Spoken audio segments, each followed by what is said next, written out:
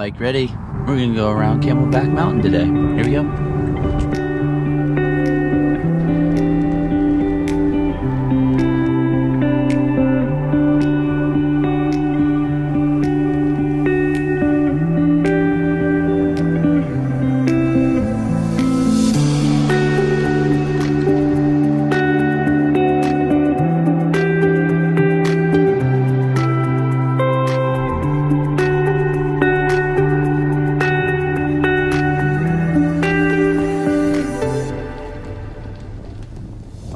Post 48-hour start of Ironman race recap. I gotta learn how to walk again. Great day, super stoked, super accomplished. It was exhausting but so rewarding. Quick rundown. Swim felt good. Like just hopped in there, just kept a long distance per stroke. I wanted to kind of just finish with minimal effort.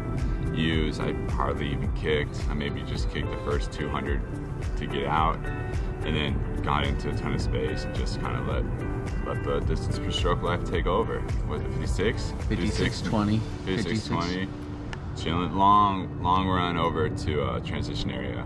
Got on the bike was feeling great, and then mile 9 came, and it had a nice little flat tire on the rear. Of course, it's always the rear tire that gets flat, and so I had to switch that. I'm most impressed with the fact that I was able to change that thing on a race wheel within 10 minutes on the flat exchange. Super paranoid the rest of the ride, making sure that the CO2 would last. I had to use 2 of my cartridges. I had a little bit left in like the second one there, so I had no spare tire left riding the rest of the way, and I knew I had 103 miles to go. So that was a little, thing in the back of my mind thinking about.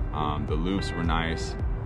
Each loop kept getting windier and windier, which was a little bit frustrating. The wind was like 15 to 20 miles an hour. So that was a nice new element for the third lap.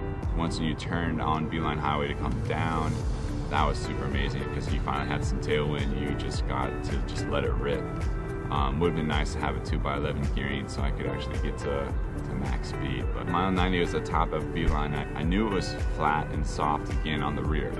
And I knew I only had a little bit of CO2 left. So I tried to just keep cruising up Beeline for the last like 8 miles or so, knowing that it was flat because it was soft around those corners. And so I just like rode it soft, got to the top where the turnaround was, hit it with my last CO2. It wasn't super firm or anything, but then it just took off down. So I finished the bike. Total time was 5:20, but 12 minutes or so of mechanical issues. Just got rolled the punches on race day and got on to the run. I was smart and grabbed the water bottle off my bike to take with me during the run because the run was heating up. It was about 80 to 85, I think temperature said. Oh, if I could just have the first loop for all 3 loops, that would have been a dream. First loop was rainbows, unicorns, butterflies, just like everything was amazing. Heart rate was just fine, tempo was great. I was a little too quick, I guess, because third lap came back to hump.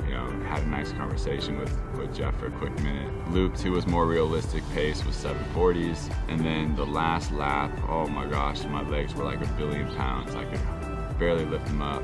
I was going in thinking I was gonna grab some nutrition. I tried to have a bar. I couldn't even swallow any of the actual granola bar bites I had with me that I was training with. So that went to, nutrition plan out the window for that. I just kept taking water and ice at every aid station, putting it into my bottle, just bringing myself down, taking some water in. Lap 3 on the run, I was taking just everything liquid possible. Red Bull, Coke, Gatorade, every single aid station the rest of the way to get me home. So finish, finally like, wait, you're on your 3rd lap, you're finished? And I was like, heck yeah, I'm going in, I'm done with this. So that was nice. There wasn't, there was only a handful that had already gone through. It was nice to kind of make that right to get into the red carpet finish line, having, Jeff on the corner cheering, waving me in, it's right there. So that was good, reassuring. Luckily, no one was chasing me down because I for sure would have been caught. Taking a moment on the red carpet, having, family and friends there to cheer me in was amazing. Mike Riley, that was sweet. He was a little surprised that was my first time at 10 hours too, where he called my name, so that was pretty sweet. I thought in a dream day, it'd be close to 10. It was exactly 10, minus the mechanicals. So maybe 9. Maybe 9:48s, Maybe next time? Oh God, my legs are too tired to even think about it next time. So it's nice to have training partners there on race day as well. 30-second recap, if I can. Ironmans are hard as a spectator and as an athlete. but the GoPro made it on battery and storage. Do I see myself doing one? I'm never gonna say never. Do I see Chris doing another one? We'll ask him in a week. But Tempe, you did well. As always, go make it a great day. And we'll see you in the next one. What could possibly be next? Nothing can top an Ironman, can it?